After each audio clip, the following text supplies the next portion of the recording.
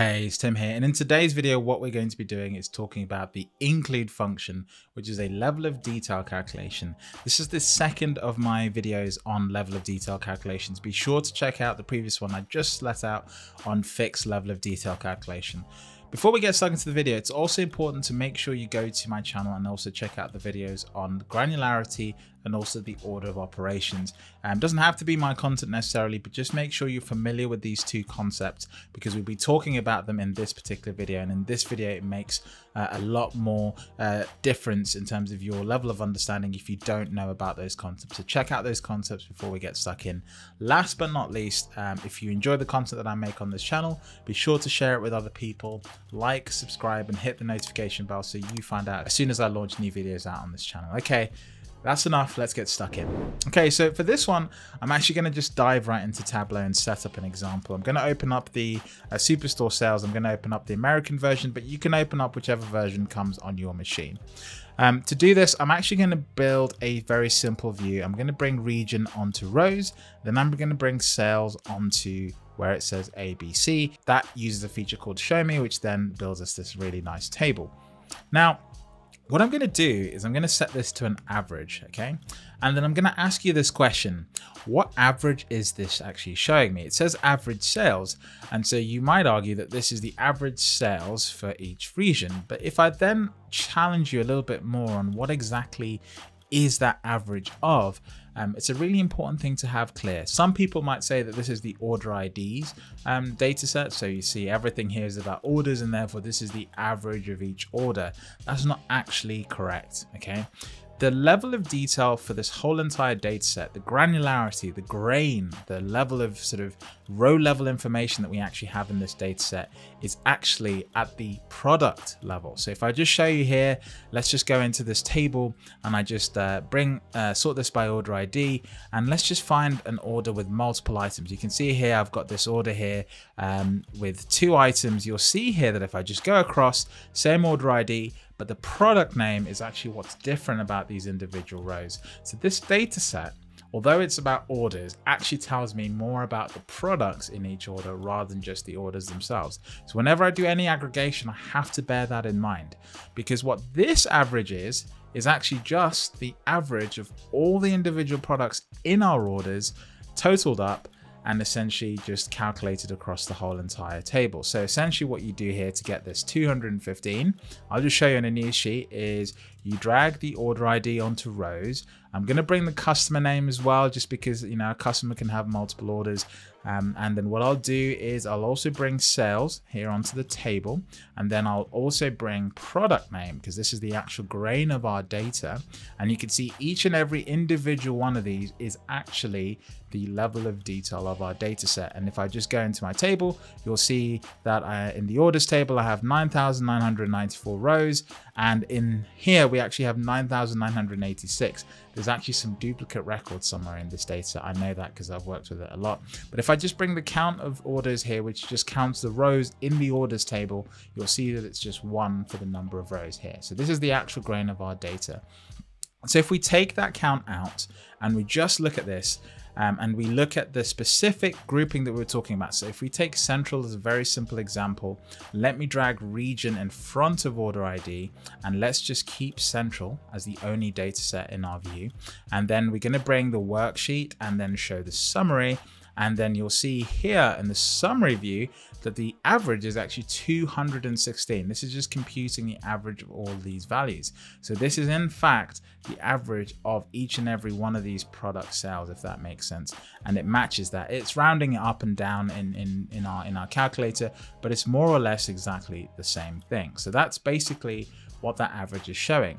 And so when it comes to fixed level of details and include level of details and exclude level of details, it's really important to be aware of the question at hand.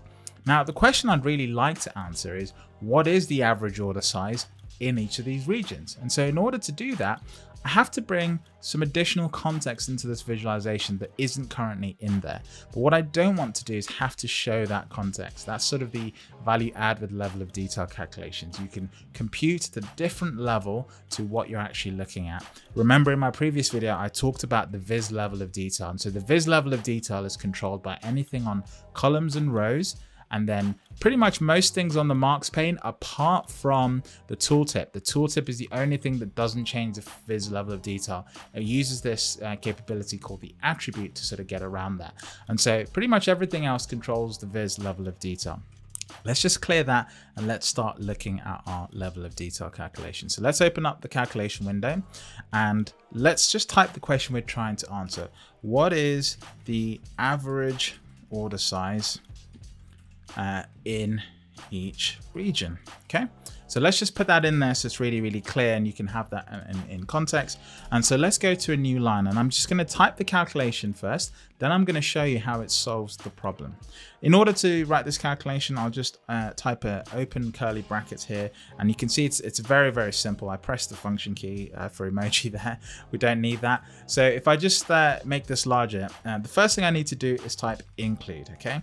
And what the include level of detail does is it essentially brings a dimension into the visualization. So unlike fix, which is working independent of the visualization, include and exclude work in conjunction with whatever is in our view.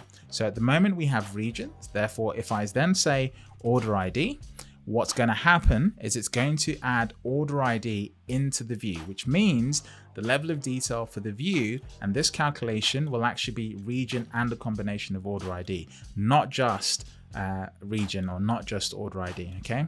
And so I'll show you an example of that in a second. So let's just finish typing this out. And what we want to do is sum up all the sales. And then what we're going to do after doing this is calculate the average of all these values. So I'm always typing sales incorrectly here. I should just use autocomplete. It's a sort of a thing of habit. And you can see that this calculation is now valid. I'll just make sure I type this correctly with a capital I.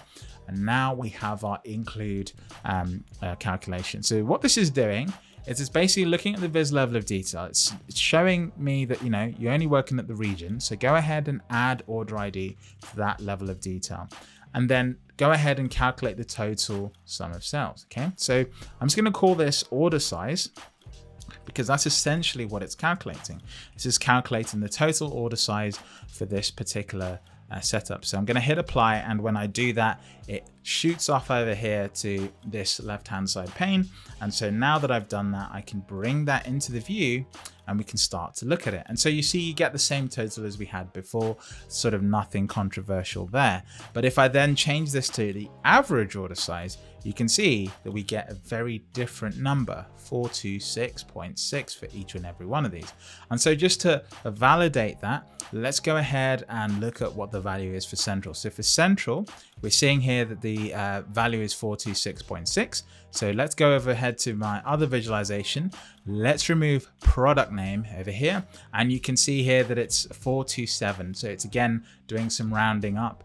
This is 426.6. So it rounds up to 427, which is essentially what this is showing here, which is kind of sort of good to know. You can sort of add other, aggregates to this summary window, and it's just a nice thing to have. It's like a calculator. So you can now see that the number is correct, and this is what is actually being calculated here. So now that we've done this, some of you might be saying, well, hey Tim, I could do this with fix, couldn't I? And you can. So just bear with me now as I take a small tangent. Let's go and create a fixed calculation here, and I'm going to do this exactly the same thing. Fix to the order ID, go and show me the sum of sales. Let's type in sales correctly here and just close that off, and then do a close brackets at the end. So basically what this is doing is, remember, the fixed level of detail doesn't work with anything in the visualization. The calculation is independent, and so unlike the include function, it's going to work very differently, and I'll show you an example of this in just a second. So this is going to go ahead and aggregate all the sum of sales for each order ID. Okay, so I'm just going to say this is the fixed version of the order size. Okay, and so we're going to hit apply and click OK, and then we're just going to drag that into the view, and again it gets the same total as before, and then we go in here and we set the average, and there we go, we get exactly the same answer, 426.6, 484.5. And so you're probably wondering, well, hey Tim, so why did you go through all this effort to show me the include function when it does exactly the same thing as fixed? Well, it actually depends on the question you're asking. You see, there's a subtle difference between these two things. Let me change this to include subcategory, and then I'll try and explain to you why they're different. Let me just duplicate this sheet like this, so we keep the other one there. And then I'm going to go ahead and grab subcategory and replace region with subcategory. And then you'll see now these start doing completely different things. They're not showing the same thing. And if you can guess why this is before I explain it to you, then let me know in the comments below. If you can, then you are a pro user of Tableau. You're totally in tune with everything that you need to know with granularity and level of detail calculations. Essentially what's going on here is that our orders are actually based on the product level. And so when a customer makes an order, let me just show you the table. When a customer makes an order, we capture a few bits of information, okay? And if I just sort of narrow down to these two, that's actually not a good example. Let me find another example. Here we go. This is a big order here, right here. So this is a good example because it spans quite a few rows. So there we have an order, and you can see this customer is called, Brasina Hoffman, okay? And they are in Los Angeles in the United States, and they've bought items across multiple subcategories. That's a really important thing to be aware of, okay? Multiple categories and subcategories. If I scroll across, you'll see all the different products, which makes total sense. And then you'll see the region is West, okay? So the region is the same in this particular context. The segment is the same as well. And then you have the subcategories, which are different. And so this is actually why these are working differently when I switch from region to subcategory, because at the region level, the same customer is going to be ordering from the same region. The region is just capturing the region that that customer lives in. See, this regional data, this location data is actually belonging to the customer, okay?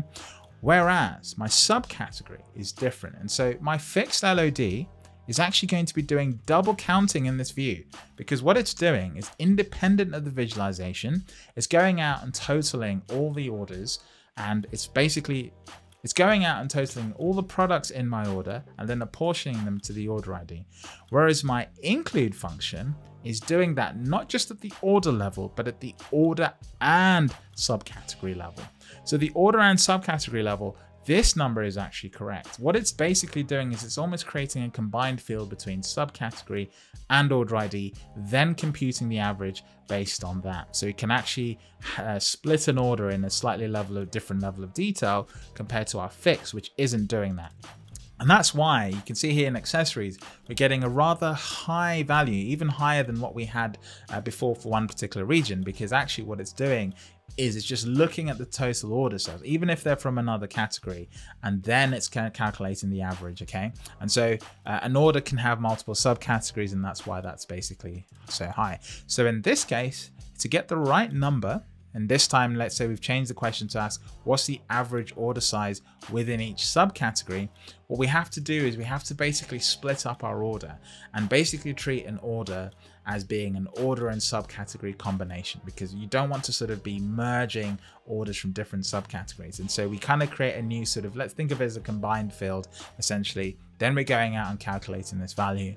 And actually this middle value is the correct one, which is why we need to use the include function in the first place. This outer one is actually incorrect, but it ends up being correct when we look at it from a regional perspective. If I just go back to this one, because in this one, the order does actually belong to the region. And so when we do a fixed level of detail here, it will give us the same as the include function, okay? So that's a really sort of important thing to be aware of. The include function and the fixed LOD work slightly differently. And although sometimes they can give you the same answer, as soon as you change that question, as soon as you just start dragging and dropping things into the view, that question can very quickly change. And so you need to keep asking that question about whether that's the correct context for your calculation, okay? So just to summarize, the include level of detail will take our aggregation. So let's bring this up. Let's bring up the order size function. I'll open this up. It'll take our visualization and it will understand what's in the visualization level of detail. In this case, it's subcategory. Previously, it was region, okay? And then it will also bring in order ID into that level of detail. So now think of subcategory and order ID as two things. And then it will use that to figure out the total sales at that level, that new level that it's basically added. Then it will go and do the average. In this case, we've done the average inside of this sort of calculation window, but we could actually end up doing the average here, and then you can do the aggregation in the calculation. But I'm just going to leave it like this because the order size is something that we might want to do flexibly in lots of different situations. Okay, and so that is basically summarizing what's going on here. In fact, if I actually change this particular question, what is the average order size in each subcategory, because now that's what's correct. You can see that sort of working there. Okay, so we've had a look at a very basic example of the include function. I can see some people still confused, you know, like, when would I ever use this? Well, this is a very good example of when you might use it, but let's see what you might do if you want to use a more complex question, maybe another example that you can also use. Let's get stuck into that. Okay, so let me close this window and we're going to try and ask a new question here. So the question I want to ask is, which city has manufacturers that create the biggest sales? Okay, it's a slightly more complex question because what we have to do is find out essentially the largest sales for each manufacturer and then try and, you know, do the average across each of these cities essentially. Okay, so let's go ahead and try and do that essentially. So the first thing I'll do is open up a calculation and we're going to do a level of detail calculation. Of course, we're doing the include one. So let's go ahead, open up the brackets. I'll make this larger so you can see, and I'll do include. And in this case, we need to do the average for the manufacturer first. So let's go ahead and include the manufacturer. Okay, and let's go do that. Then we need to go and find the largest sale for each manufacturer. Okay, so let's just go do that. And let's say we want the largest sale. Okay, and just close that as well. And then we're going to close out that bracket. Okay, so that's sort of the first part. And I never know how to sort of name these things, but we'll just say we're basically finding the largest sale for the manufacturer. Okay, this should actually be a comment. I don't know why I'm putting it in the name. Let's go ahead and put it in a comment here so it's easy to see. Okay, finding the largest sale for the manufacturer. Okay, and this is going to do it in context of the visualization. Okay, so in context of the viz, because it will do it for the largest manufacturer and whatever else we have in the viz. So in context of the viz is what I'm going to put here. In context of the viz, let's just make sure that's clear. Okay, so we've done the first sort of part of our question, and I'm just going to say manufacturer. I can't even spell here. I'm just going to call this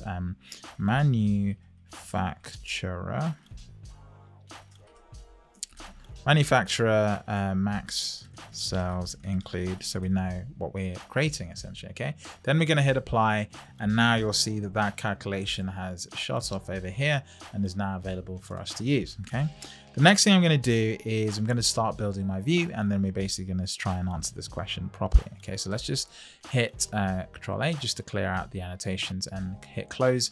And let's just now start bringing in the question that we're trying to answer. So here's the cities. Okay, you can see here are all the cities.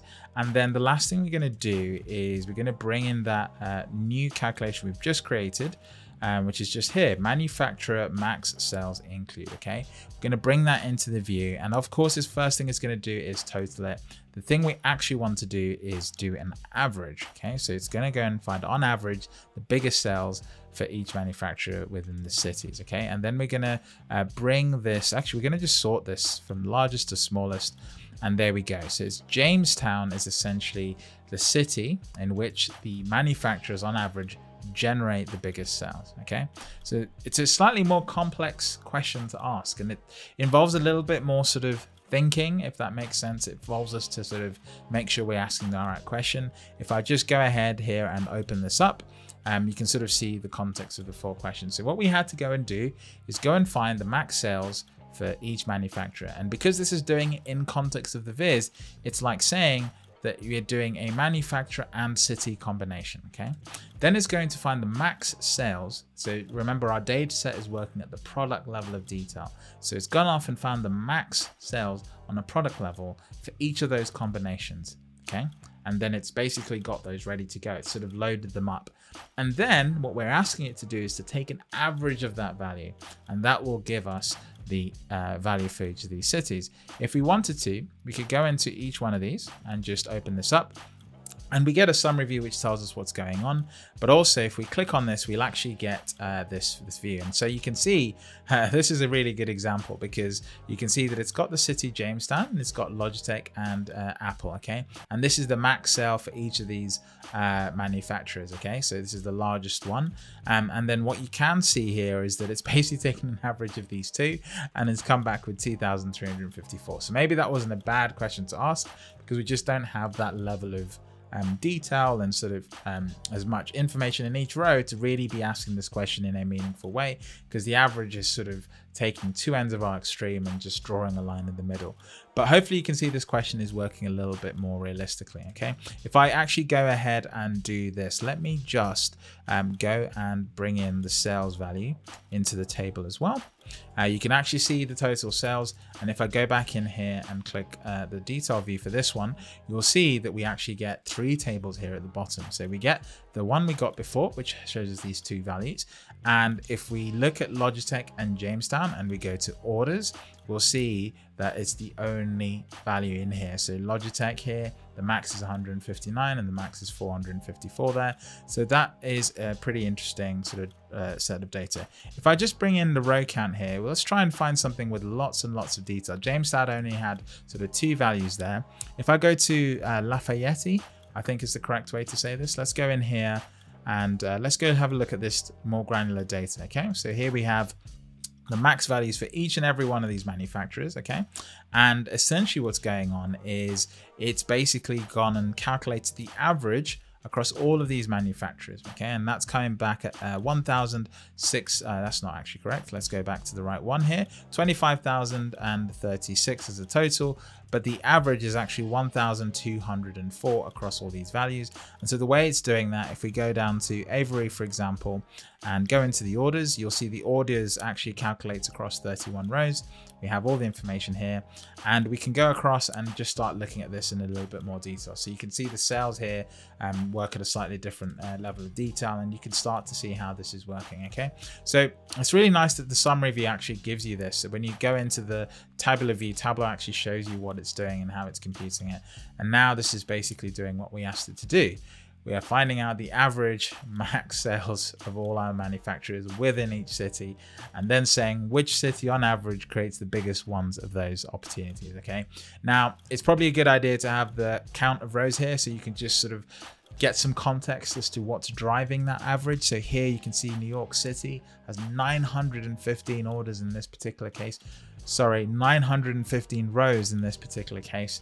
If we actually did a count of orders, the way we can do that is go to count of order ID. So we just put that in there and make sure we do a count of distinctive order ID, then put that in our table.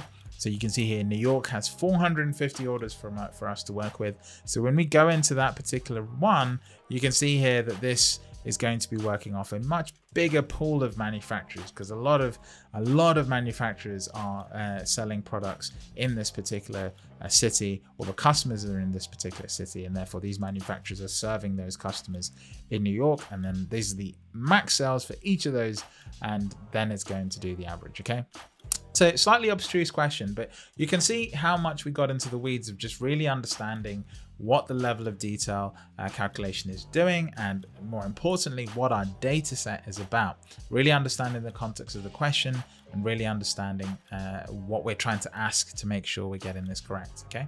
Now, before I close out the video, I'm going to call out the resources that I mentioned earlier on. Go and check out this page on level of detail expressions by Tableau. It's really, really good. It goes into the detail of what they do, how they do that, and how to make sure you're doing them correctly. This article here by Bethany Lyons from Tableau, who's a senior product manager, she talks about the 15 most used LOD expressions, and you'll find a few in there that use the include function. And then lastly, an overview of the LODs. This one actually covers some things to be aware of. So not only does it sort of tell you how they work exactly, but it also gives you some exceptions to be aware of. And the last thing is the Tableau's order of operations. Just understanding this is really, really important to make sure that you know what's actually going on with your calculations. I didn't touch too much on order operations in the include function, just because I think it was easier to see what was going on here. But if you ever wanted to do that, actually there's another white paper which I'll put a link to in the description, which actually shows a visual representation of how the calculations are working. If I just sort of remind you here, the include function happens after dimensional filters, okay? So they happen at a slightly different place in our data set, which is why it's really important to sort of get that context, okay? So that's it for this video. It's been an introduction into the include function and the LODs. Hopefully you start to understand why you might use them and what you might want to use them for. And yeah, I'll catch you in the next video where I'll be covering the exclude function, which is actually very similar, but just works in the opposite direction. This one, you bring data in, you add something to the visualization level of detail. With the exclude, you take something out. So it's almost the same, but just works in reverse order. Okay, catch you in the next video. Thanks for watching. Subscribe, like, and share the video with anyone you think might enjoy it. And I'll see you in the next video.